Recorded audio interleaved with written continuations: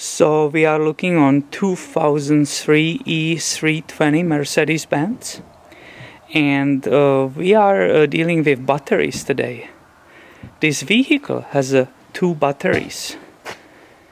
As the sticker says here, the main battery is in the trunk. What they didn't tell us, that there is second battery, the small one.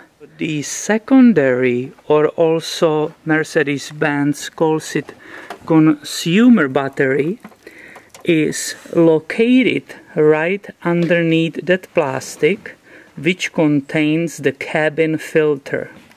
To get to the secondary battery, it's very easy.